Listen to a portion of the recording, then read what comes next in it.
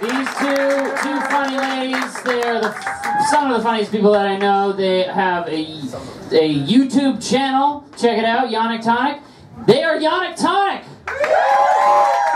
Before we start though, everyone should take everything we say with a grain of Xanax. Yeah.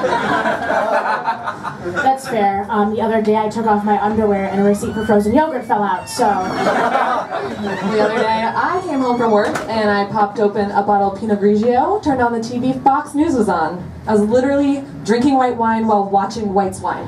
Do you think you're better than me because you watch the news? It's hard to feel better than anyone when Plan B is currently coursing through my system. I recently walked into my roommate masturbating, and a normal person has two reactions to that. You either quietly leave, or you quietly stay. Like, God forbid my sexual partners realize I'm a person. I feel like body hair is a gateway reminder. Like, first it's nipple hair, and then they're like, oh fuck, she might have like her own thoughts and feelings. Ugh, boner killer. I'm really looking for something that's no strings attached, meaning that I want something to enter my vagina that's not a tampon. Do you want to hear my impression of a misogynist if they were clever? Oh my god, yes. Alright, here we go. Let me get into character. Excuse me, miss. Yes? Not to objectify, but would you object if I touch them titties? Well, would you object if I pied you in the face? Not at all. Would you object if I pied you in the face? No.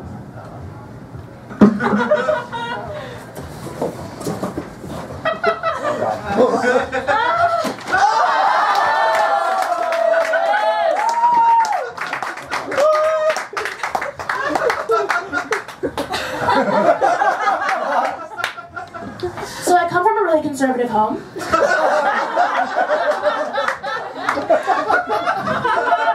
But getting an IUD was my first time getting a pelvic exam. I had never had the pleasure of my feet in the stirrups and the spotlight on my prize.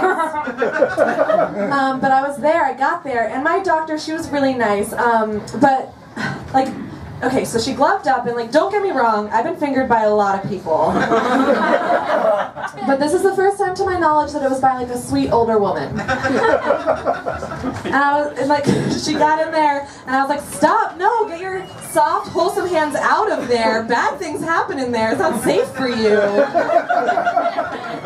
Go back to like braiding your own hair and baking pies from scratch. I used to stay home when I was a kid and fake sick so I could watch a baby story on TLC. And I feel like I watch birth videos in the same way that a lot of people watch sports games. Like, get out of there! Nice finish, baby!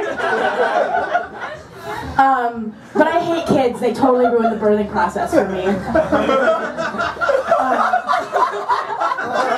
I'm just gonna save you a lot of trouble. I'm gonna tell you what it is we want.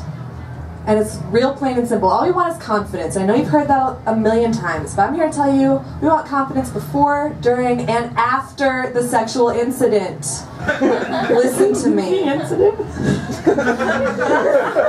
Like the most unattractive combination of words in the English language is, did you come? Like, even if I did come, I just uncame from that question.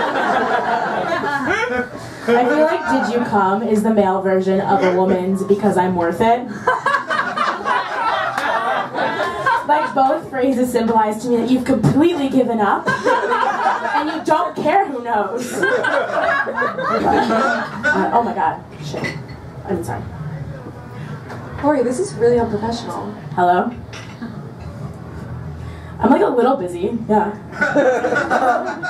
You're kidding me. Oh my god. Okay, well, I'll tell them. Guys, this just in. There's an unknown virus that's been attacking all clubs. Symptoms have been said to be heavy breathing, wild dancing.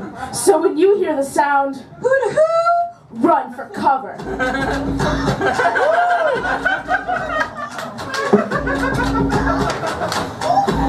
Who wants to win some prizes? Kitchen playset for Tim Bridge, for for hosting tonight. Yeah! This is a pair of pom-poms. Rah rah. A game. This is a jump up pad. I'm gonna keep it.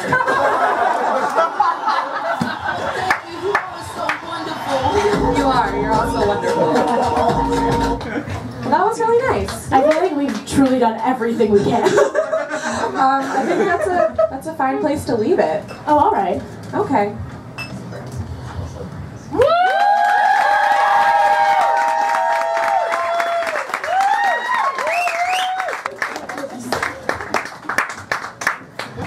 YONIC TONIC, everybody! All right, thank you guys so much for coming out.